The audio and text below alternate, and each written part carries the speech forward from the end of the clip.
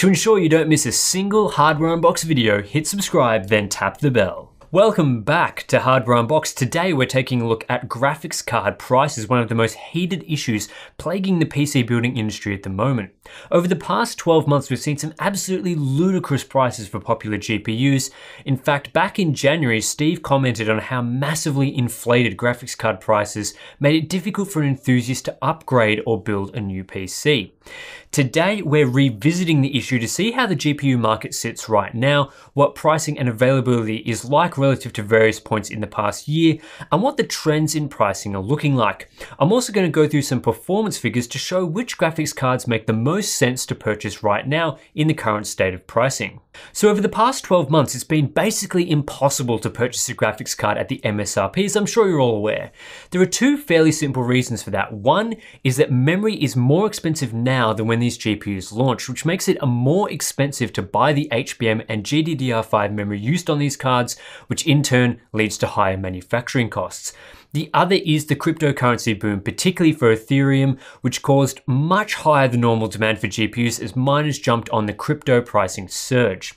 While graphics card pricing was a bit higher than the MSRP throughout most of 2017, prices began to skyrocket in January thanks to a boom in crypto mining profitability and were held at massively inflated values throughout February and early March. This chart shows three pricing data points from April 2017, November 2017, and January 2018 for a range of current gen graphics cards plus the MSRP, of course. These aren't the absolute lowest prices you could get at the time, but more of a typical sale price for these GPUs.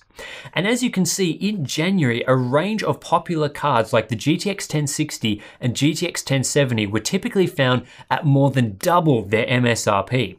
It was even worse on the AMD front, with the RX 570 and RX 580 often going for triple the MSRP, while the relatively new Vega cards were expensive and almost always out of stock. You know things are bad when a mere RX 580 is being sold for well over the MSRP of a GTX 1080 or Vega 64. So how are things looking at the moment? Well, the good news is prices have dropped significantly since the early parts of 2018, and it's much easier to find graphics cards in stock now than it was back then. When we add in pricing from just a couple of days ago to these charts, you can see that the prices, while still aren't fantastic, they are much closer to the MSRP than it has been for the entire year, particularly for NVIDIA GPUs. Cards like the GTX 1060 6GB that used to sell for more than $500 in early 2018 can now be found for as low as $300 US. Still $50 over the MSRP, but much more affordable than it used to be. And I should note here that for this analysis, I did not factor in NVIDIA's recent release of Founders Edition GPUs at the MSRP through their official store. It was possible to get an NVIDIA card for less than the prices listed in these charts for about a day, but stock sold out pretty quickly. Instead, these prices were collected after those Founders Edition cards sold out, and we only looked at cards that were actually in stock.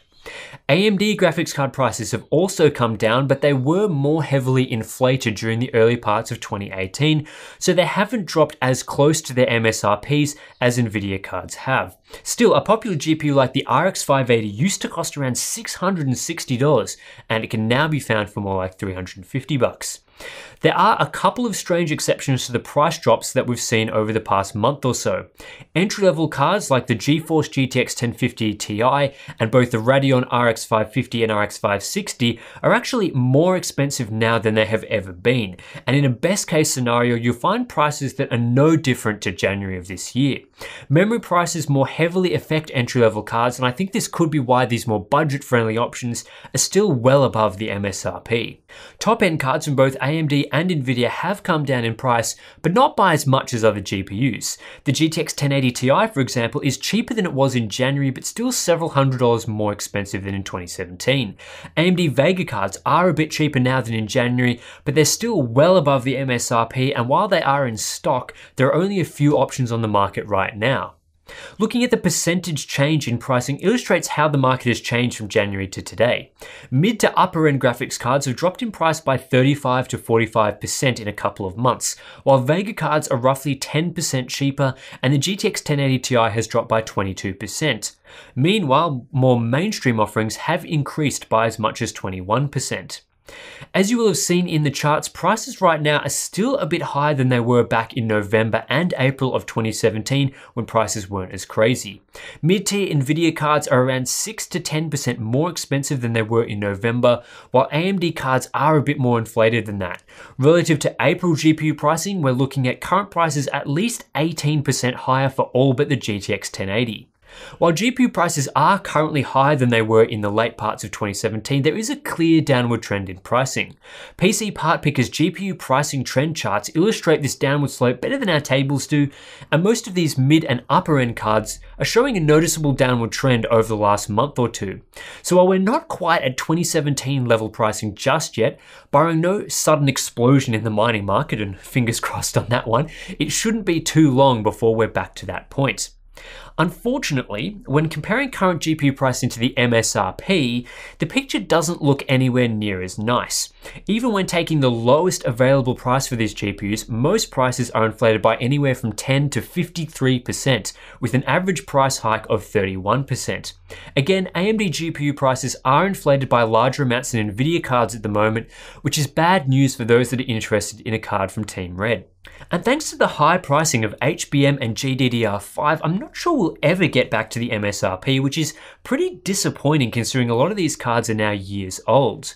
The GTX 1080, for example, launched in May 2016 and currently sits 10% higher than its launch price 2 years ago. Usually this sort of card would be well under the launch price by now.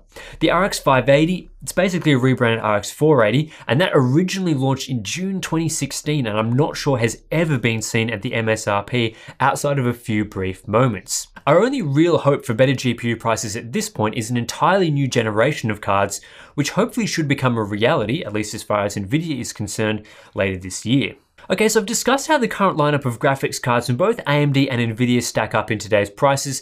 Now let's look at which cards make the most sense to buy right now. After all, there's no point looking at pricing analysis from several months ago or even from last year's. Everything has pretty much changed since then. We haven't gone through and re-benchmarked these cards. Instead, we're using data we've previously collected from other reviews. If you're interested in a more in-depth look at performance of these cards, as always, there's plenty of content here at Hardware Unboxed that will give you a great idea of how these cards stack up. I'm going to show 6 modern titles at 1440p with ultra settings or thereabouts in both the raw performance you can expect along with dollar per frame values that will illustrate which cards are the best value using today's typical sale prices you saw earlier. The first game we have is Far Cry 5, which is well optimized for both Nvidia and especially AMD graphics cards. It's no surprise then that AMD's lineup is strong value in this game despite being priced higher above the MSRP than Nvidia's cards. At around $350 US, the standout is the RX 580, which provides a lower cost per frame than the GTX 1060 6GB, though the 3GB 1060 is the best value card overall at its $260 price point. Moving up the stack, would recommend the GTX 1070 Ti narrowly over Vega 56, though both are good buys, while at the higher end the GTX 1080 is stronger value than the Vega 64. In the battle of entry-level cards, the RX 560 is great value, much more so than the GTX 1050 Ti. In Destiny 2, things are more heavily skewed in favour of the green team. The GTX 1060 3GB is once again the standout for value, while the 6GB variant is better than the RX 580.